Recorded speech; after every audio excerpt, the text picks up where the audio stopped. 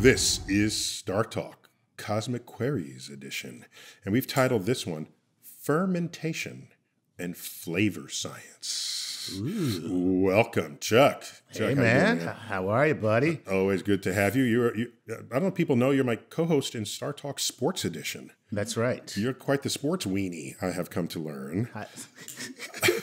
That's a compliment. I was going to say, I'm not sure. You know, when the word sports and weenie don't really go together. True, that's true. You can be weather weenie. Yeah. Sorry. Okay. You're sports fan. I like sports weenie. I'm going to be that. No, we need an alliterative thing because weather weenie alliterates. So right. Sports, I'll find something else for it. Okay, cool. But this is about food and what role fermentation plays. I am a big fan of fermentation. Of fermented food, and neither of us have recreational fermentation.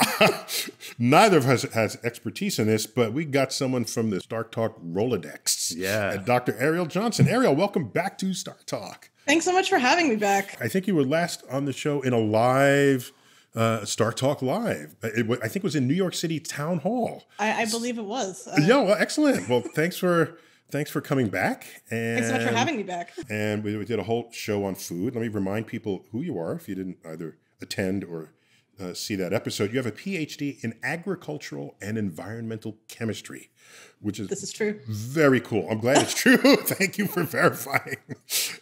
Our crack team of researchers came up with that. Good job.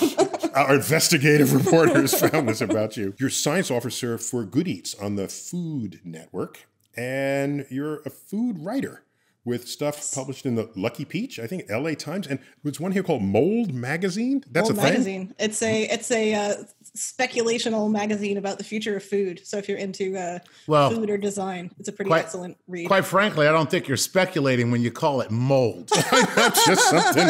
It's like, I'm not picking up that magazine. Well, all food will eventually in the future exactly. become mold, so. There's no speculation there. All food plus you will mold. I suppose there might be an element of the hominins of mold being fungus and mold being molding like a verb. There you go. Right. Molding. Right. Well, let me lead off with a question here. So I think in modern times where we have modern means of preservation, I think we might have lost track or lost understanding of how fermented foods ever made their way into our diet in the first place, right? And so, why do we have cheese? Well, if I know my history correctly, this was a product of like fermented proteins in a milk or whatever, milk products that would last longer than the milk itself in the closet.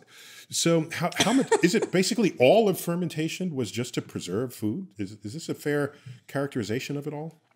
Yeah, I mean, most fermentation processes do preserve food, often by adding acids to them or killing off less desirable bacteria and microorganisms. One thing I only want the desirable bacteria. Right. Yeah. The undesirable bacteria is not so good for you. Your norovirus, which is a virus, obviously, or your various spoilage molds and yeasts, not so tasty. But I mean, one thing a way that I like to think about fermentation is that, back in probably not that far back in history, but pre-refrigeration and even pre-agriculture, most food would ferment pretty quickly. So if you milk your cow or your goat or whatever sort of ruminant animal you have hanging around your village or your campsite, that milk is going to start fermenting pretty quickly. So vegetables, likewise, if you pick them and store them for a while, will start fermenting. Same with grapes or fruit, things like that. So when I think of fermentation, I think of the sugar. Like I can't think of fermented string beans, but I can think of a fermented grape or fruit. So how do you ferment things that don't have sugar in them? Well, string beans actually have sugar in them. So most vegetables have anywhere between like 2 and even up to like 15% sugar for like my really mama sweet never told carrot. me that string beans had sugar. Otherwise, I would have Just a little bit. Yeah. So maybe that's why my mom kept trying to give them to me as dessert. Yeah. It has sugar in it.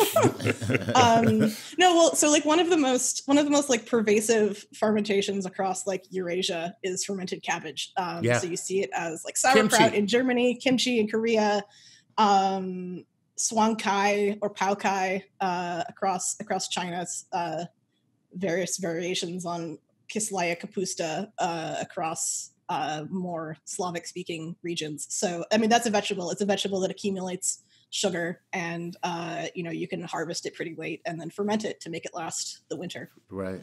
And what's the deal with the process? Is it just because it's pre-refrigeration and it's such an old tradition that they bury the whatever it is that they're fermenting? Yeah, I've heard about that. What's up with that? What is that with that? Yeah, well, I mean, this is putting on my sort of amateur anthropologist hat more, but one can imagine situations where if you're humans pre-agriculture and prehistory, even like pre permanent settlements, where you forage or harvest vegetables or hunt for animals, and then to keep them safe and keep them away from scavengers. Once you've already got them, one of the best ways is to like dig a hole and line the hole with leaves or something like that, and then bury it and come back to it later. Okay, so that wasn't fundamental to the fermenting. So the process, it doesn't really do anything for the process.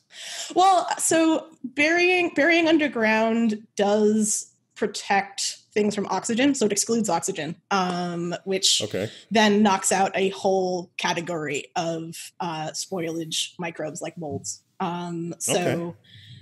So I mean, if we're talking about like fermented fruits or vegetables, that'll often be lactic acid bacteria, and most lactic acid bacteria doesn't need oxygen. Some of them don't like oxygen at all. So if you this is a way to tune the microbial cocktail for what it is that comes out the other end. It's sort of like cooperative microbe farming, nudging it in a certain direction. Cool. Mm-hmm. Very cool. And so, but wait a minute, isn't what's the difference then between fermented cabbage and pickled cabbage? When I think of coleslaw, I think that it's pickled, not fermented. Is that am I wrong? Yeah. Well, so coleslaw. I mean, so you get into here like a language thing. So like pickling can mean fermenting. So like cucumber pickles are usually fermented, but you can also pickle things by adding acids to them without fermenting. So often using vinegar to pickle. I mean, vinegar is the product of another fermentation. So you're kind of either doing fermentation or having done fermentation and now using it for something else. But yeah, pickling, especially in America, there's a strong tradition of like vinegar pickling. Right. So just, I can grow a grape, drink the grape juice. The grape juice I don't drink, I can ferment it, and I can make wine, and then I can ferment the wine and make vinegar, and I can use the vinegar to ferment a cucumber and make a pickle. It is truly the gift that keeps on giving. That's good. That's good. So all I need is some grapes. Yeah, some grapes and some sugar and whatever wild yeasts and bacteria are hanging out on their skins. Wow, that's it. Wow. Yeah. Well, why don't we go to some Q&A here? I was going to eat up the whole show, but this is a Cosmic Queries after all. And Chuck, you got the questions. I haven't seen any of these questions. I don't think you have either. Is that right? Arielle has not. Definitely not. No, so we're here to stump you. That's what we're trying to do. Okay. I'll try my best. Okay. No, I go for it, Chuck. All right. So these are all Patreon patrons, and basically, let's go with KProfit32, who says, "Hey, Dr. Johnson, why doesn't fermented food make you sick? It is essentially spoiled food. Also, what is your take on kombucha? It makes me feel like garbage." Ooh, okay. Thank you for your answer. Love you, Neil. Have a nice day. Have a nice day. Oh man. Well, so if we're talking about spoilage, some of that has actually to do with safety, but then some of it also has to do with just definitions that we apply somewhat subjectively. So, I mean, if you smelled the smell of a beautifully fermented camembert cheese, if you did not know it was supposed to smell that way, you would run away from it because it's we had a magnet up at a shop I used to work at that said, "What's that smell? It's either bad meat or good cheese." So context is very important for this. But also, and some cheeses smell like gym socks too. Yes, yes. Yeah. There's a whole landscape. It's either gym socks you pick up with forceps and take to the washing machine, or it's cheese and you spread it on cracker and eat it. Right, and exactly. Love it. Yeah. And the stinkier, the more expensive somehow. Because it has to be very carefully tended to achieve that quality. Yeah. So some of it is just aesthetic, but a lot of fermentation is just stuff that we've learned over thousands or millions of years to intentionally keep in the right conditions and coax what bacteria or fungi are growing on it, so that from experience it is actually safe for us. But so what you're saying is it's been trial and error historically to eat some spoiled foods and it kills you, and other spoiled foods don't kill you and you develop a taste for it. Yeah. So we have so there's a lot of dead humans dead who gave their life so that we could eat some stinky cheese. Precisely. Oh my gosh. I mean, think of it as a millions to billions of person hours of R&D just so we can get these that's what it is. Things. Yeah. And so because I remember you do this experiment in elementary school, you take some slices of bread, right, put some water in the bread bag and put it under the sink, right? Right. And come back in a week and it's mold growing on it. Yeah. And I pay top dollar for Roquefort moldy cheese, and I'm going to eat the cheese, but I'm not going to eat the mold on the bread. But could I eat the mold on the bread? I mean, would I say, this is tasty? I would. That sounds like a no. I'm taking that as a no. I'm not sure that would be actually dangerous, but I would not recommend it. Although there are some Roquefort producers do intentionally bake breads that become infected or cultured with penicillium molds and then use that to sort of kickstart the cheese fermentation. Well, if you grow up in a household like mine and you have a great grandmother who was born at the turn of the last century, moldy bread just means this part gets cut out, and now you got some good bread to eat. Good bread. So tell me about kombucha. Kombucha, yeah. Well, so kombucha is first of all, wait. Can you please? What is it? Yes. Yeah. So kombucha is basically fermented tea. More technically, it's you start with a sweetened tea, so tea and sugar and water, and then you use a special culture of microbes called a SCOBY, a symbiotic colony of bacteria and yeasts. So it's alcohol-producing yeasts and acetic acid-producing bacteria that all live together. And basically, what happens is that the yeasts in the SCOBY ferment the sugars in the sweetened tea into alcohol, and then the acetic bacteria munch on that alcohol and create acetic acid, which you might also know as vinegar.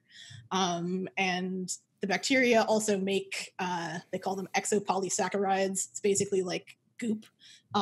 So everything floats together in this sort of mushroom-looking cellulose-based raft.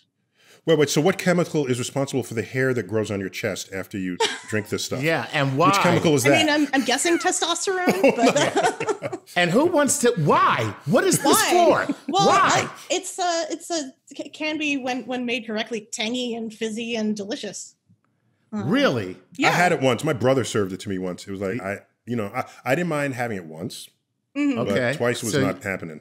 Yeah. Right. There's some bad renditions out there, but there are also very good renditions of it. He paid money for it. He paid real money for his stash. So you're saying that it is for, so first of all, I saw a video, I didn't hear. I saw a video on YouTube, and the woman on the video was trying to show us how to make kombucha. And her first step was, Well, you have to find somebody who has kombucha so that you can get their SCOBY. Yes. It's. I was like, wait a minute, you don't get to do that. That's just like, I'm going to show you how to be a millionaire. The first thing you have to do is find somebody with $1 million. Like, come on now. Okay, so Arielle, who is kombucha number one? Who is that person? Who is the Is it some Tibetan monk? There's a line of people. Probably northern China, although I am not totally sure. But there are a couple. I mean, so there's some fermentations where like it'll just happen if you like store it correctly, and some like kombucha or kefir is another one where some colony was established many years ago and worked so well that people held onto it and passed it around. So we need a kombucha map where you can choose where you get your kombucha cocktail. Yeah, I think Ben Wolf at Tufts, he's a microbiologist who's pretty cool, is doing a like kombucha mapping thing, so he might be able to. Okay, cool. And so from a scientific standpoint, you as a doctor, Arielle, a doctor of agricultural and environmental chemistry, not a medical doctor. Okay, that is clear. Don't worry. If somebody has a heart attack in a restaurant, I will not call you. I have given the Heimlich maneuver in a restaurant before. Okay, right on. Yeah. So no, are any of the claims to these fantastical claims that kombucha supposedly these benefits, are any of them true, or is it more lore? Well, we need to take a break right there. But when we come back, we will find out from Arielle if kombucha has any health benefits at all. Like, is that where you're going with that? Yeah. Chuck? Okay. Right when we come back, StarTalk Cosmic Queries.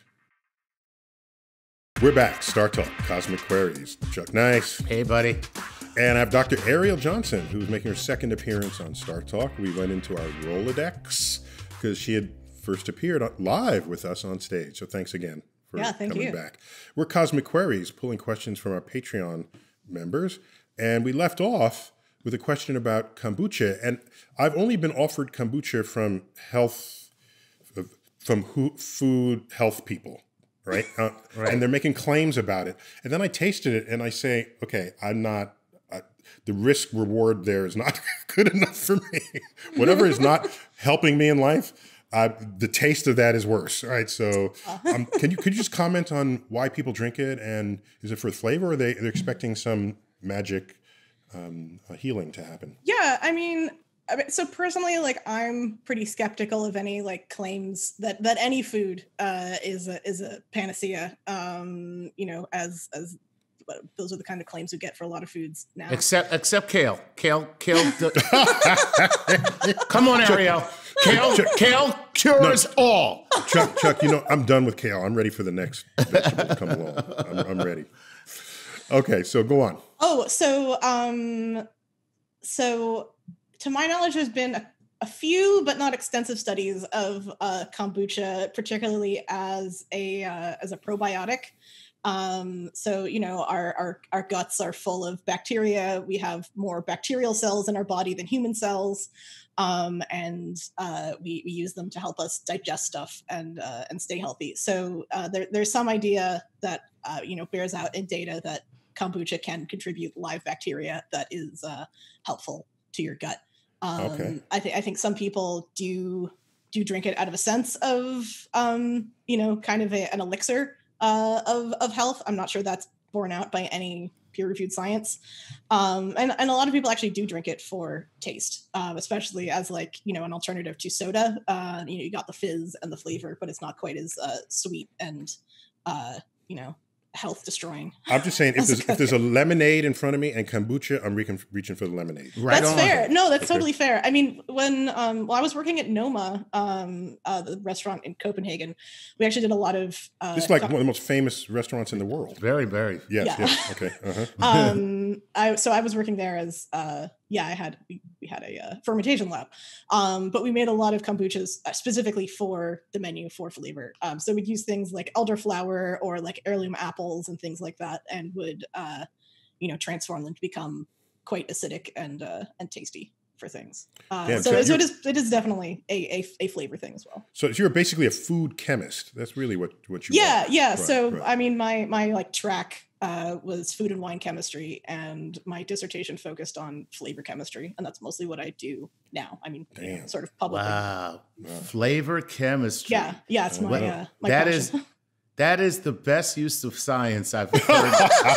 Thank you. In a long time. Let me just tell you right now, that is stellar. Good, Jack. Okay. Yeah. Well, all right. Give me another one, Chuck. Here we go. This is Matt Harefield, and Matt says, I've heard about elephants and other mammals becoming intoxicated from consuming fermented fruit. How common is fermentation in the wild, and what causes it? Are mammals the only ones who partake? Well, good question. So it's an excellent question. Yeah. So by the way, let me just very quickly. There's a very cool alcoholic squirrel in my neighborhood, and and we only see him at Halloween, and it may be a family like father or son going down the line, because year after year. We had to stop leaving the pumpkins out because the squirrel, you leave the pumpkin out for a while. A week later, the pumpkin's still out there. Squirrel comes up, eats the pumpkin, and then you just see him kind of like wobbling around the neighborhood. He's just wobbling around the neighborhood like, yo, what's up? What's up? Hey, what's up? Hey, what's up? Hey, you got any Lucy's? Can I get $1 for some cigarettes? Can I get $1 for some cigarettes? So anyway, go ahead. Chuck lives in the zoo, the Philadelphia Zoo. Well, so pretty much any fermentation we do intentionally now started as like an accident, or just sort of like the course of nature and the microbiome of wild microorganisms that are out living on things. So spontaneous fermentation of fruits happens like all the time. We're able to make wine because the yeasts that create alcohol actually live on the skins of grapes. I mean, now a lot of wine is made with inoculated yeast, but for most of the history of wine, which goes back at least 8,000 years, was a wild fermentation with this yeast that was just. But is there enough? Okay, so the first fermentation is the yeast turning the grape sugars into alcohol. Mm-hmm. So is there enough alcohol in a fermented fruit to make mammals go shit-faced? Even a fruit that gets to like 2 or 3% alcohol, and many fruits can get much more alcoholic than that. If you're a small enough animal or you eat enough of it, can make you quite tipsy. Cool. I've also heard the stories about elephants. I think there was like a TikTok video going around of a pigeon that had eaten too many fermented apples and was just sort of like lying, face planted on the ground. Yeah, that was Chuck's backyard. All his animals were. Every animal in my backyard is absolutely plastered. Okay. I think you might be feeding them intentionally for the comedic effect. Okay, so you don't have to be a mammal because birds aren't mammals. No, but, I'm speculating here. This is getting sort of to the outer reaches of my specific knowledge, but ethyl alcohol, the product of alcoholic fermentation, acts on central nervous systems, and many animals' central nervous systems have a lot of stuff in common. So, especially vertebrate animals, I guess. Yeah. Mm-hmm. I mean, other molecules like nicotine from tobacco work on various animals' nervous systems. Including like insects, actually, but they don't have vertebrae. But yeah, so I would imagine most mammals can get plastered from fun fruit. Wow. Okay. Nice. All right, Chuck, give me another one. Shoot, I'm ready to go get drunk with an elephant now. Elephant. Yeah. All right. This is Luke. I wonder if the elephants start telling jokes. Where does a 900-pound human sit? Whatever. It's the 900-pound human in the middle of the room, guys. I feel like they'd be very cuddly. That might be fun. Yeah. Let me tell you something. That's the scariest thing I've heard is an elephant trying to cuddle you. Let me tell you, I just see shades of mice and men.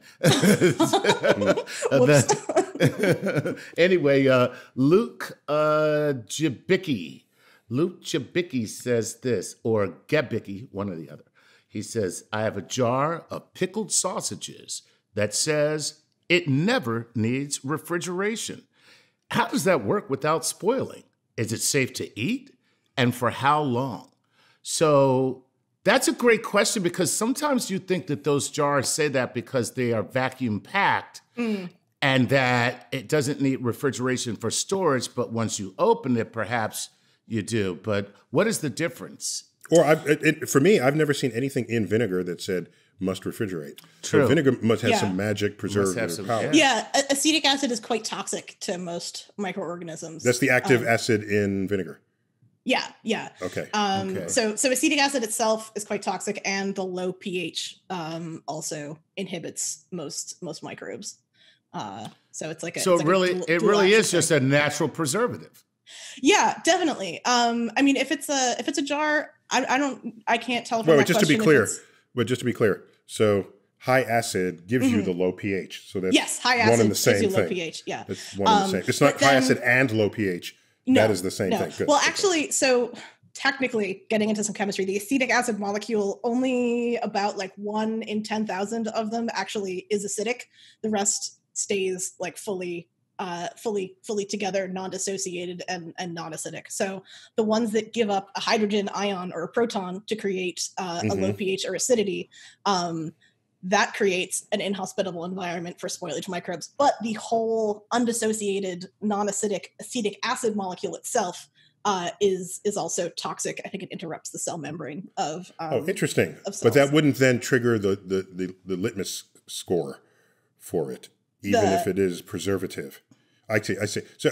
So the acidity is not a direct measure of how much acetic acid is in it. You need activated molecules. Yeah. Well, I mean, there's like every acid has its natural balance that it will go to. Mm-hmm. Yeah. Mm-hmm. Cool. So when he says, how does that work? You just said that. Is it how long is it safe to eat something that is stored that way? Well, I mean, so when you're talking about, especially like preserved meats and things, you're getting into a concept called water activity. So like the more acid, the more salt, or the more sugar you have, the lower the available water is. So, I mean, that's why jam, which is just like, spoilable fruits that you've added a lot of sugar to, can sit in your cupboard for, a year. Because there's just not enough free water for microbes to do their thing. Interesting. I mean, with stuff like that, there's probably a best by. So that's why dried like beef jerky. Yes, exactly. Beef jerky. It's lost all liquid, or dried salmon, or any of this. Yeah, lots of charcuterie and salumi. Things like pepperoni or capicola, either whole mussels or. Sorry, Arielle. I'm sorry. I'm from Philadelphia. It's not capicola. Sorry. Gabagool. Thank you. Just wanted to be intelligible to as many people as possible. Because I also ascribe to the school of Gabagool. We need Chuck's hood to still understand the conversation. All his peeps back in the hood. They would never let me. Nobody would ever let me live down capicola. I can't let that happen. Well, let me invert the question. What do you know is not turned off by the high acid vinegar solution that would still grow regardless? Oh, that's cool. Yeah. Just to invert the question. I mean, there's plenty of like extremophile microbes out there. That love high acid. High acid or high salt. For the most part, if you're adding a lot of salt to stuff, that excludes most microbes. But then like soy sauce, which you usually ferment at like 12 to 20% salt, which is like super high. There's an extremophile yeast called Zygosaccharomyces ruxii that like loves that level of salt and actually contributes to the flavor. That's a badass name. Yeah. It really is. Let me hear that again. Say it again. Zygosaccharomyces ruxii. Man. Nice. You know what? You just sound like you casted a spell on something. It does. That was a very Harry Potter soy spell. sauce flavor. That was a witch spell right there. Exactly. Yeah, thank you. So now, when you say that that bacteria loves it and adds to the flavor, so will it ultimately spoil the soy sauce, or does it just enhance the soy sauce? That one's generally not a spoilage microbe. Okay. I mean, I suppose like it just produces like alcohol and flavor molecules. Gotcha. Off the top of my head, I can't think of any really significant like high acid, high salt tolerant spoilage microbes. A real microbiologist might be mad at me right now for not identifying one, but mostly you don't have like a ton to worry about. And like what you should be looking out for like unrefrigerated things possibly going bad would be like off smells that shouldn't be there, or like visible mold. Visible mold, yeah. Oh, that should always be a sign.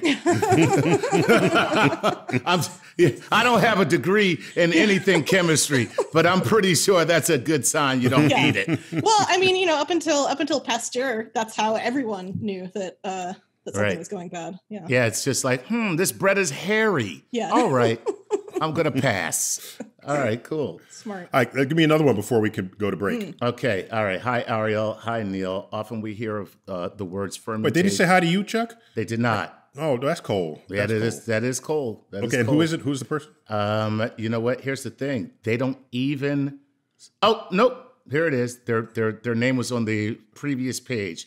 It's Avinav Abraham. So okay, Avinav Abraham, who clearly doesn't like me. So, but you know what? I read everybody's question. It doesn't make a difference how you feel about that me. is so sweet of you. Right. What's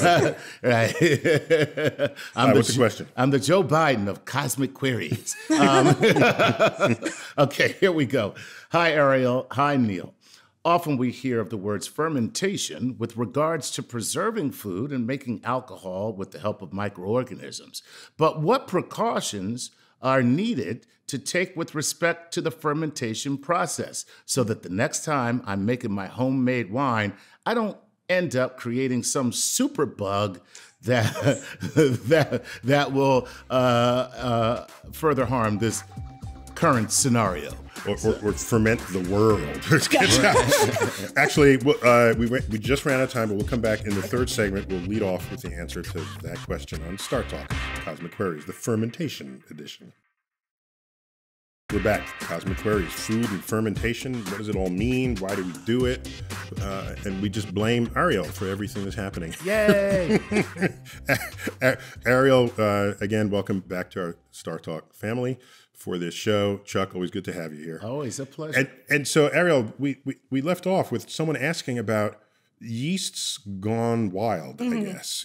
How to, you can use it for some purpose, some contained purpose, but could they mutate? Could they become an infectious bug? There's all this fermenting going on where we think we're in control of the microbes, but maybe one day the microbes will fight back. Rise up. Well, this is well outside the scope of the time that we have. For anyone that's interested in getting into that much more like philosophically, Heather Paxson is a science and technology studies scholar at MIT and has really interesting work on what she calls microbiopolitics that talks a lot about this stuff. That's a thing? That's a phrase? Yeah. But getting back to the subject of the question. Well, so microorganisms are constantly mutating and evolving. Random mutation is what drives evolution. And microbes are constantly mutating and swapping genes and trying new stuff out to like better adapt to their environments. So that's just going to happen anyway. As we are currently all living. Yes. As a reality. we are right now determining our fitness for this particular environmental stressor. And I just have to clarify something because it's a common misconception. It's not that the bacteria are trying to survive by experimenting. It's that they are always experimenting. Right. And if you have a change in the environment, it kills everything that can't survive it. Yes. And so it's not like, oh, the environment changed, let me adapt. No, nothing adapts. There's always built in some variation, and you live or die, and the species adapts, but the organism does not. I guess that's the point I want to drive home there. Thank you. Okay, good. Yeah, good. no, that's a good. Yeah, random mutation is always happening. It's often bad for organisms, but occasionally it's randomly good. Although some microbes do engage in horizontal gene transfer. I don't think there's any. That sounds painful. I don't think there's any like choosing of what's good there, but it's another. Chuck, give me some of your genes. I'm only into vertical gene transfer. Okay, I'm just letting you know that. It's good to know your boundaries. So what could happen?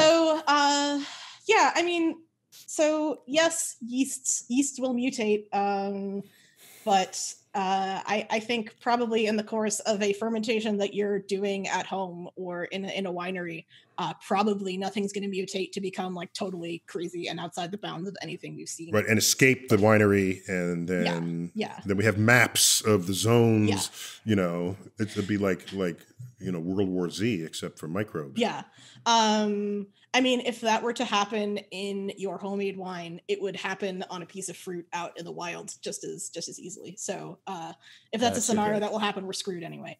I mean, so Chuck, you get her answer is don't panic. Everything is fine. There's nothing wrong. Okay, that's exactly very cool. I mean, actually, with in terms of like precautions for homemade wine, like, what's more likely to happen is that the like balance of microbes will shift. Oh, and your wine will taste like crap. That's what's really So I mean, even if you add like one strain of yeast to something or one strain of bacteria, the fermentation is going to involve many different species kind of forming an whole ecological system in what you're doing. So with wine, probably what's more likely to happen is that a wild yeast, like Brettanomyces or a bacteria will stay on for the ride and possibly make some off flavors you don't want. Or if the wine is too exposed to oxygen, then you're going to get acetic acid turning it into vinegar. Right. I mean, generally alcoholic fermentations aren't super high risk. Right. Okay. So we're safe continuing to make wine in your basement. I think so. Yeah. I mean, like, if it gets moldy, throw it out. Yeah. So, but now speaking of that, so what is mulled wine then? Is it actually mold wine? Yeah. Is it actual mold? I've heard of this mold wine. Mold wine. MULLED. Right. As opposed to MOLD. Well, I mean, mold wine. Okay, Chuck just got the wrong word, so you don't have to answer him. Okay. No. Chuck just got homonymed. Although rice wines all start with a cultured mold, usually an Aspergillus species that has been mostly domesticated. Right on. So what is mulled wine, though? With a U or with an O? No, with the U. I mean, the real wine that they call mulled wine. Mulled wine. It's wine that you heat up and add spices and sometimes fruit too. So I guess so that's what makes it. Okay, I got it. Yeah. So it's the heat probably, and even the spices have antimicrobial compounds, so that would probably make it even less susceptible to mold with an O than. Okay. And just while we're on the subject of homemade microbes, tell me about sourdough bread.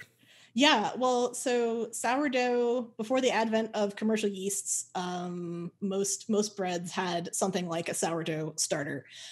Sourdough is just a mixture of yeasts, lactic acid bacteria, and acetic bacteria, all of which can kind of live in wet grains. And by feeding them some flour and some water and letting them do their thing, they add some nice flavors to a dough that you make. But more importantly, they create carbon dioxide as one of their waste products. So by kind of tending this farm of mixed microbes, you can cause your bread to rise in the oven, as you would with a commercial yeast, but with more flavors. Okay. So a little more flavorful and complex, I guess. That's it. Yeah. All right. So but wait, some people will say, "Oh, here's a sourdough from a recipe from my great-great-grandmother." Mm-hmm. Who cares? Why does that matter?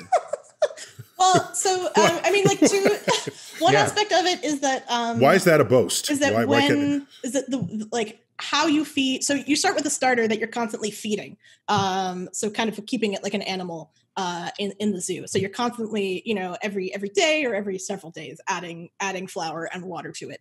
Gotcha. So when you choose to do that, how much it has fermented from the previous batch before you add more, how much you throw out or incorporate, and then how much water you add. Does this purify the strain?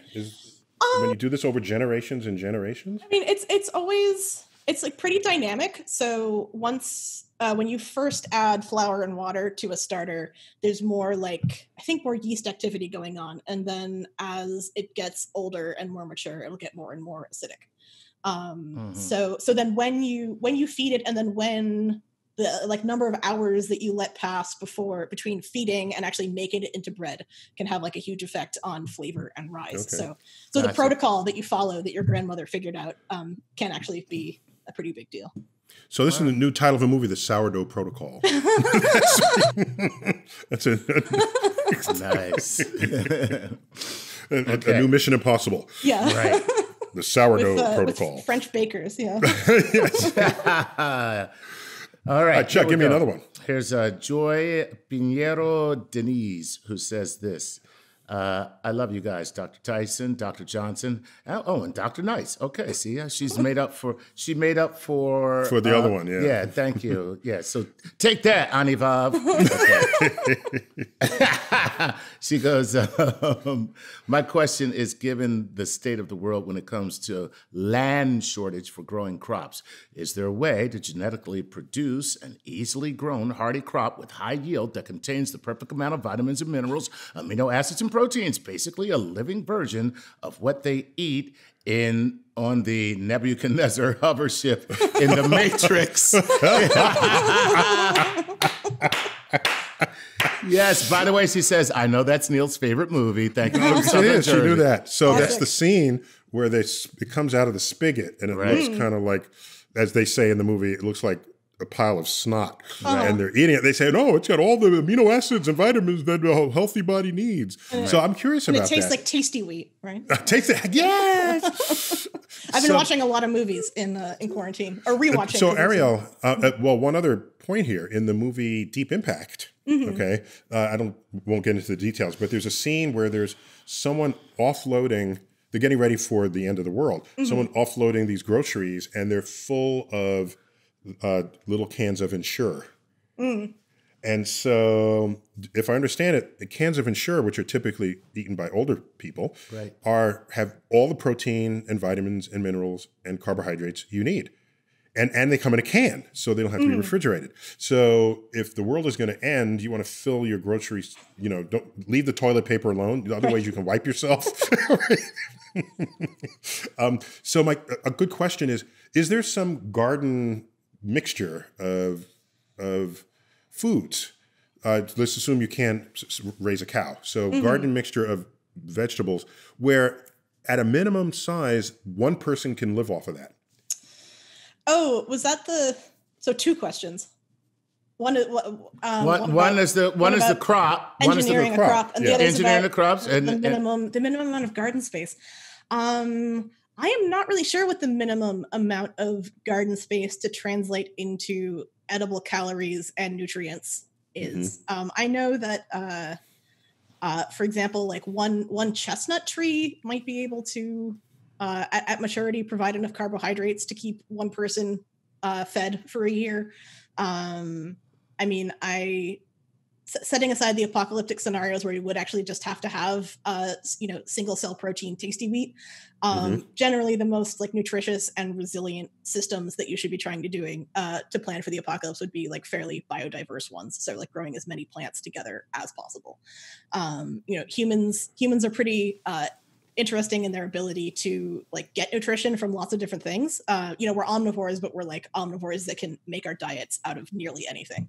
So we interviewed the creator and founder of Soylent, this liquid, and this is this one, it's your entire meal in a cup. Yeah. And it's people. You can live off of that.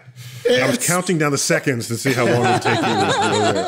This is Soylent Blue, not Soylent Green. Okay. Just to make that clear. Right. No. So, but it's the worst part of people. So what intrigued me was he can make the exact ingredients that you need, but he wanted it to be more friendly to the ecosystem and wanted to infuse it with sort of base amino acids from as low on the food chain as he could go. And I was very intrigued by that as at least as a goal. Yeah. Well, I know. There's a lot of people interested in algae. For example, exactly, as sources of both proteins and fats. Because fats are actually pretty important dietarily, especially if you're eating a lot of protein. Right. Yeah. So there's definitely a lot of research happening on that. Okay. All right. So we may be seeing a future where we have gigantic tanks of algae that we that then harvest and eat. Now that's nasty. Tanks of algae. Yeah. Please, sir. I mean, got some more. Yeah. That would be the most brutal version of a future food scenario. That just kill me, okay? I'm going on record. Just kill me. That's a thin gruel I never want to have to eat. Yeah, the word vat and the word algae together in the same sentence. So nasty. All right. Chuck, we got time maybe for one more question. Go. All right. Let's get to a chemistry question from Douglas Stern, who says, has NASA used chemistry to ferment foods that astronauts eat in order to help them maintain better health while visiting the International Space Station? Or would consuming artificial supplements just be an easier route? Live long and prosper. Oh, nice. Nice. So what do you know about the IS? I can tell you what I know about it. Oh, yeah. I know a little bit, but you probably know more. Yeah, there are enough supply ships to the ISS. They just wait for the burger to come. By the way, they're getting cosmic Uber Eats. Yeah. They're getting cosmic Uber Eats at the ISS, buddy. Okay. No. Space Grubhub. That's what we're talking about. It's the long-term voyages where they're really thinking about this, where you don't have a supply chain to it. 9 months to Mars, 2 months on location, coming back, you're away for 3 years. Right. So I don't know if they're leaning towards just preserved food or salt preserved, desiccated food or the problem is liquid weighs a lot. Yes. Relative to other things, and so if you need a big vat of your pickles and it's liquid holding them, I don't know that would be a first choice.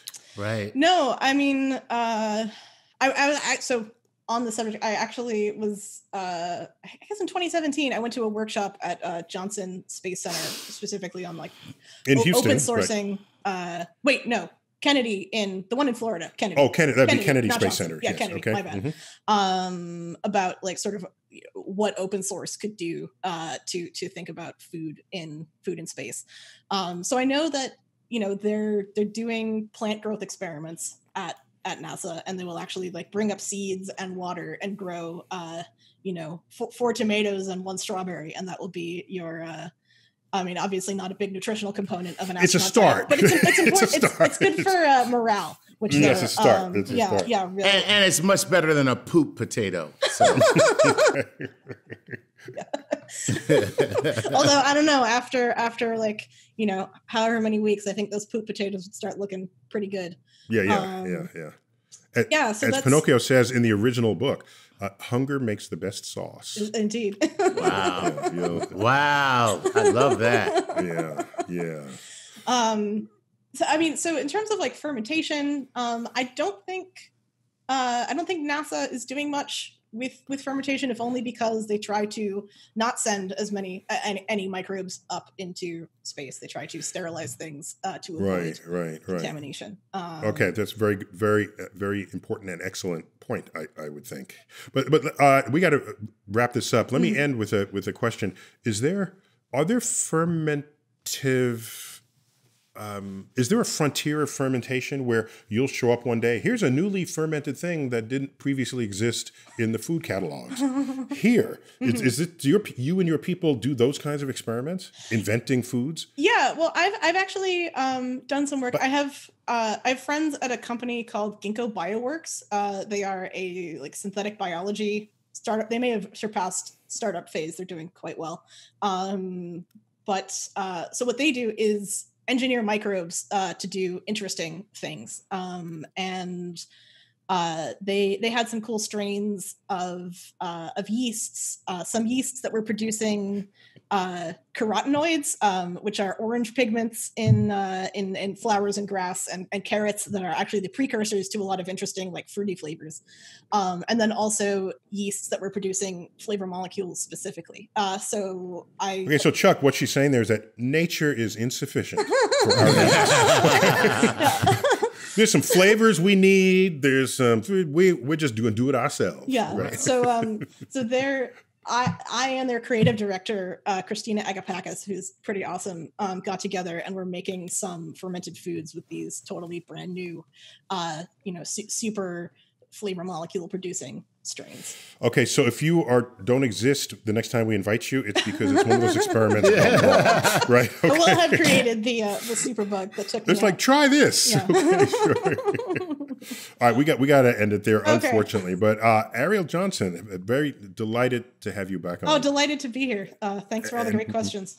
We'll surely find another excuse to bring you back. I certainly hope so. Chuck, I'm glad we now can pronounce words correctly as they do in Philadelphia. Yes. Yeah, I still can't pronounce names correctly, but at least we know that capicola is gabagool. Gabagool for life. All right, this has been Cosmic Queries, the Fermentation edition. I'm Neil deGrasse Tyson, always winning you to keep looking up.